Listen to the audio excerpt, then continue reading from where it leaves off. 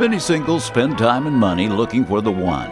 But we at the International Institute for Singleness believe that this stage of life can be a rewarding time of glorifying God, if viewed properly. Here we offer you a few ideas for using this time in a satisfying but God-honoring way. Be content with your current state of singleness.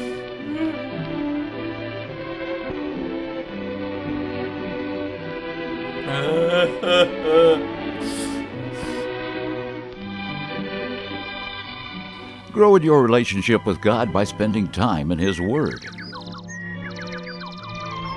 Thy neck is like the Tower of David, built for an armory. Thy hair is like a flock of goats that appeareth from Mount Gilead.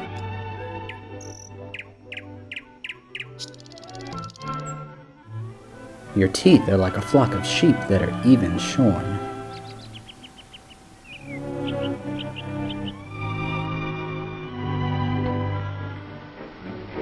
Spend time in prayer for others.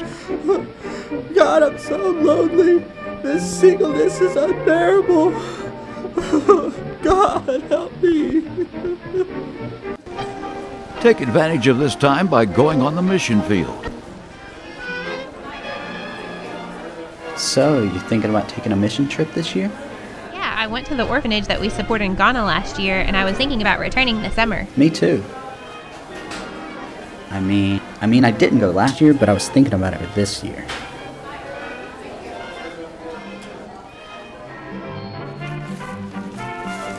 Learn to be a cheerful giver.